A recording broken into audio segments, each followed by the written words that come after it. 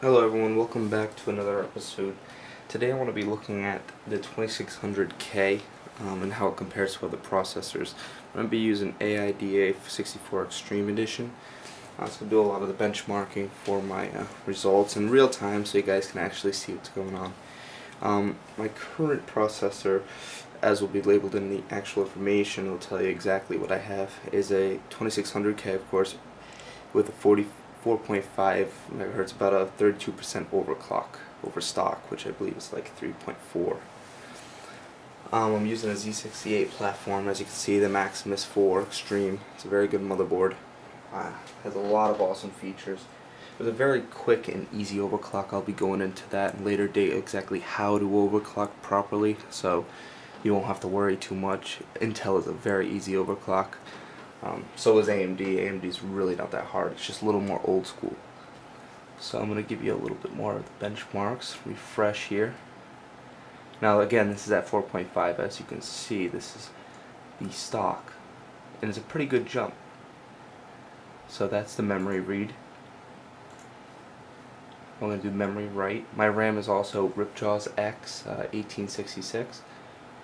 16 gigs of that also. 16 gigs is excessive if you're not doing a lot of heavy multi-threaded applications. If you're just gaming, I would suggest that you get a 2500K, overclock it.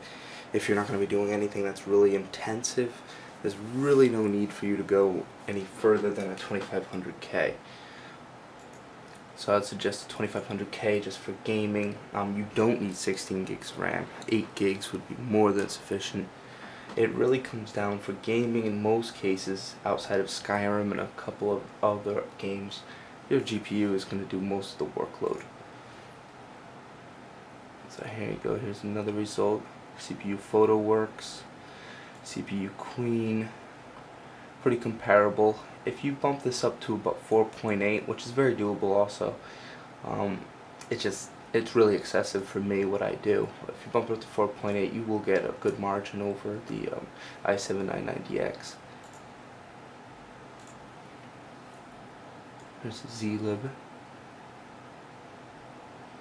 This one can take a little bit.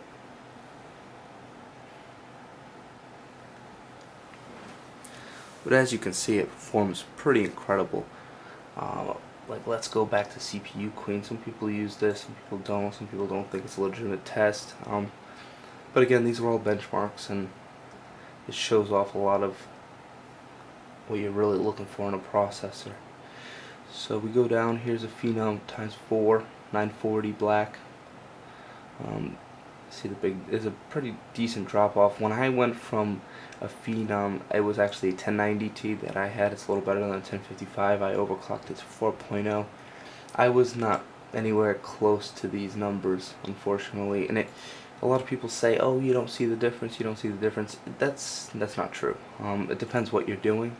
But even in games, which are normally like only a couple cores that are used, and not very CPU intensive, mind you, I did notice a big difference. The frames in certain games, like Skyrim, for instance, even the general games that were more GPU bound, there was a pretty decent boost. You see, this one underperforms, but then again, look at what it's going up against, and it's not going to win every benchmark, of course. So I did notice a pretty good chunk of difference. For instance, if you go on I don't know if it's Antec, it's one of the major reviewing sites. They have a nice big breakout of the processor, the graphics card, and Skyrim performance. Skyrim is the biggest game right now, and a lot of people love it. They're going crazy about it, and the processor makes a big difference. It's really astonishing how big the difference is. If you're using like a Phenom 2, a quad core, and even if you overclocked it, compared to like a 2500K overclocked, you can see anywhere from like 25 to 30 frames difference in some cases. It's pretty unbelievable that this is so CPU bound in this day and age. So here's another test. We're getting to the end of the testing for AIDA 64 Extreme. Windows rates it as a 7.8, everything's 7.9 except for the processor, which is at 7.8. I think when I put it up to 4.8 or 4.9 at 7.9, but the Windows scores really don't matter too much. They're not very relevant. These benchmarks are far more relevant than Windows, of course, but it just gives you a brief overview of what you're looking at. In my experience with what I do, I use Photoshop, Dreamweaver, I use all kinds of different graphic applications. You know, I'm messing around with all different kinds of things. I did notice a big jump in hyperthreading, and a lot of the features that the 2600K had were worth it for what I was doing.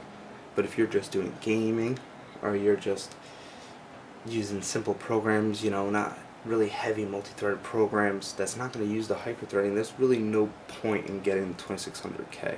So you're better off saving your money and investing in a better GPU. A lot of people already tell you that, so this shouldn't be totally new to you. Now, a lot of people ask about the Bulldozer. They ask about other processors that AMD makes. Unfortunately, AMD really kind of screwed the pooch on Bulldozer. Their per module or per core performance was actually worse than a Phenom 2. So in, you know, a couple single-threaded applications, not heavy multi-threaded applications, it didn't perform that well. And even in multi-threaded applications, it did perform quite well. It was a very ambitious concept what they did.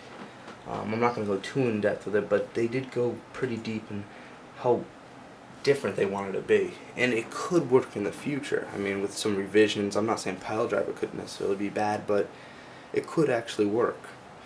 It's just that at this current time, it seemed rushed and it really wasn't ready, and it took so long. There's no excuse for it. But the one thing that AMD has going for it is their ATI department, which now is known as AMD Graphics. ATI, that acquisition was an excellent acquisition. Now, it might not have returned a lot of money back to the company, but it's certainly, they perform top-end quality products. They can dish out just as much as NVIDIA can dish out. They can hold their own in that market. They're very good. And that ATI partnership also brought one of the only good things that's left about AMD in the current time is their APUs. APUs are incredible, and that's the future. So they're really pushing the APU. They're thinking the APU is going to be the future. But that concludes the 2600K. A little bit of an overview, a little bit of other thoughts about AMD, and you know, when you're trying to hook up your system. I'll get more in depth. You know, I'll start video editing, getting better stuff when I have a little more time. But you can expect about a review a day. So if you have any questions, just comment below. You can send me a message. I can make video responses. I'm going to be designing a couple websites that will be catering to the builder, and I'm going to be making a website where you can build your own PC. So it's going to be some exciting stuff in the future. So just let me know what you like to see, and I'll give you a heads up. But thank you for your time, and have a good one.